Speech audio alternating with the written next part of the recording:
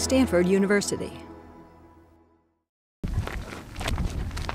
We're now at Stanford University's Jasper Ridge Biological Reserve, a spectacular natural area, but it covers only about 4 square kilometers. It's about 2 kilometers from side to side. The global average rate of climate change in terms of velocities on the ground is about 0.4 kilometers per year.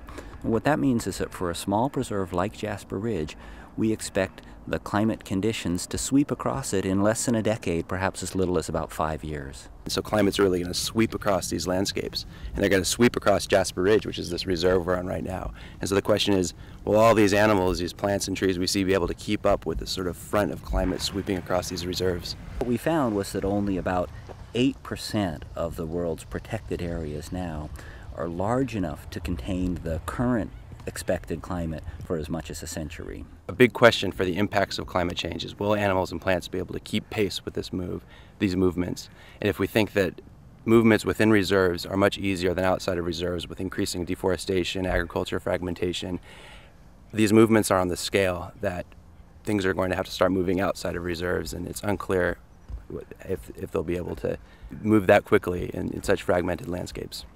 If you think about it, it's easier to imagine climate change as a set of climates that are sweeping from warmer areas to cooler areas than it is as sitting in one place and having the conditions gradually warm. Everybody knows that if you go up higher into the mountains, it gets cooler. And the way we think about this problem is that as the climates change, plants and animals, at least in principle, have the potential to stay in the climate they're in now if they can move. But the conclusion from our study is that they have to move pretty fast in order to be able to do that.